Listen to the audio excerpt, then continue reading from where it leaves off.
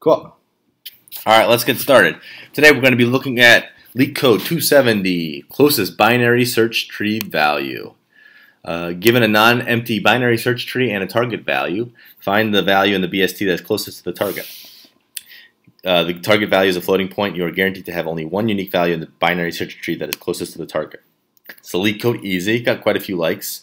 However, it's not so easy if you don't know what a binary search tree is. So let's go ahead and look at it. Let's go to the source of all truth, Wikipedia, or perhaps that's Stack Overflow. But in computer science, binary search trees are sometimes called ordered or sorted binary trees, a particular type of container. We store items, fast lookup. Okay, so what are they? They keep their keys in sorted order so that lookup and other operations can use the principle of binary search. Here's the heat of the meat.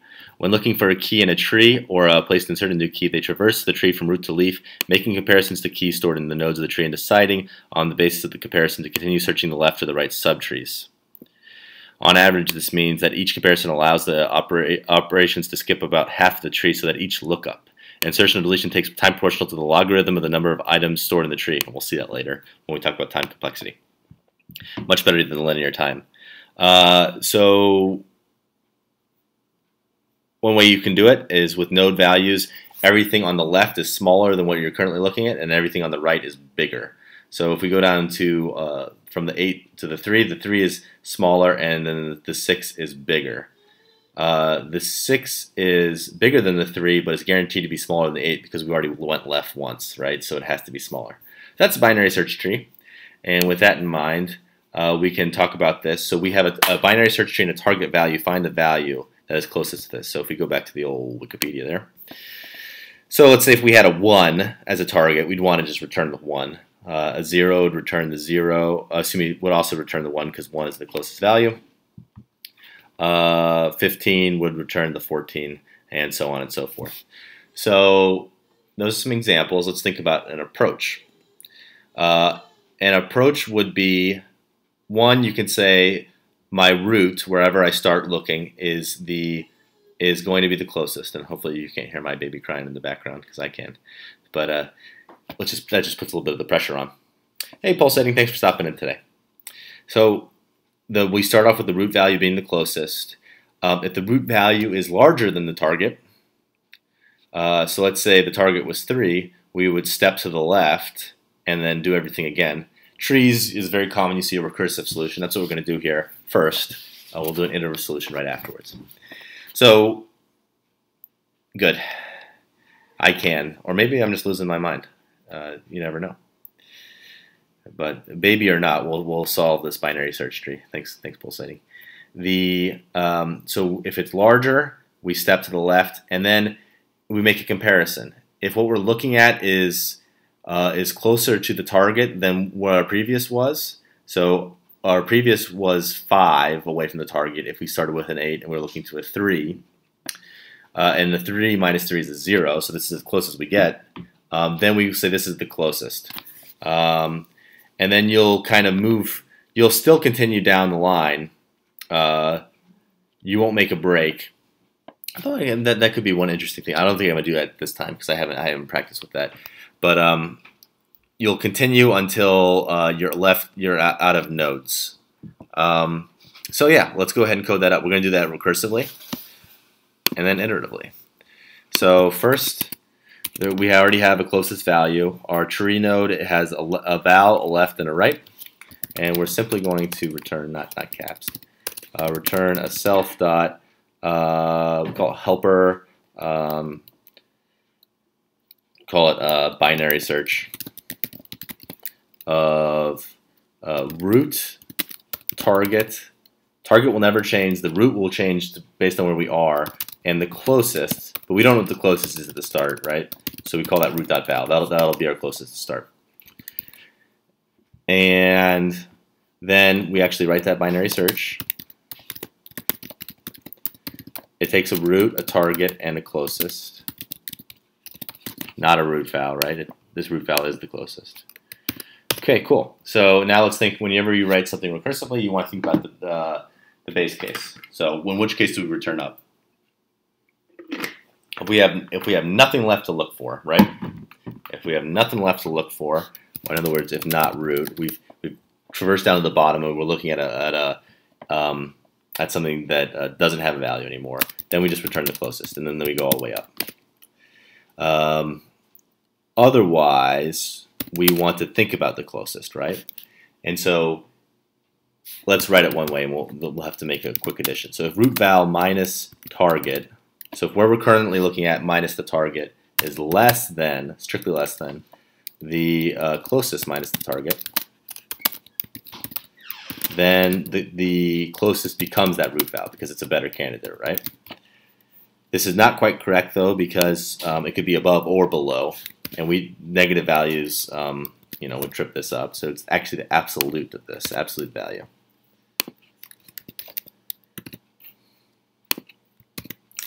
Then if where we're currently looking is larger, right? If root val is larger than the target, then we want to continue down the left side of the tree. Then we just say return, and here's our recursive call, self.binary search. Oops. The root.left, right? Because we're going down the left. Target stays the same. Closest also stays the same, right? Closest is reassigned on line 18, or it's not. Or excuse me, line 19, or it's not. That's not in this logic here. If it's otherwise, if the root val is less than or equal to target, we just go down the right side. And we don't have to do any breaks. We don't have to do anything like that, because eventually we're going to come to a node that just we're going to reach the bottom of the tree, right? And then this line 18 will return us all the way back up. So then we have a target, and we'll have closest. So let's talk through this one more time.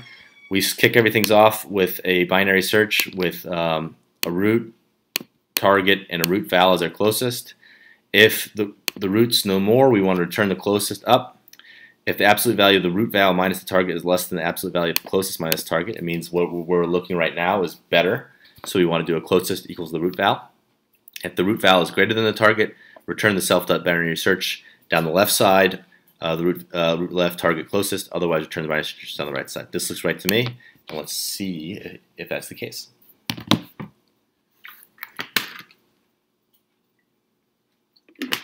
Runtime error, uh-oh. Takes 3 arguments before we're given. Okay, let's take a look at our signature. Self root target root val. We called this using self, so we have to use self here. That's line 15. Did I mess that up anywhere else? Root left, and this is self stuff. Okay, good. Once more into the breach. Good, accepted. Right off the gate. Time complexity. This is log n, as described in the Wikipedia article. Every time we go down a level, we're cutting off half of the tree.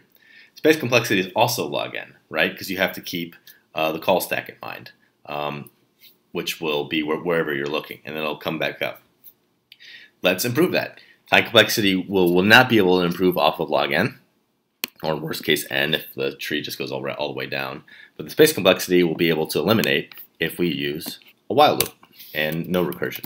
So goodbye. So here, this while loop is going to look a lot like the recursive solution, but using a while loop. So the closest will be the root value.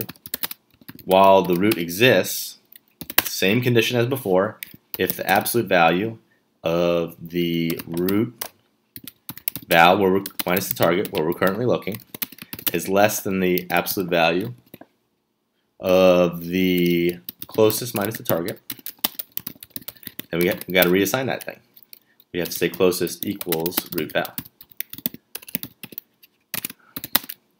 If the root val is greater than the target, we need to go down the left side, right?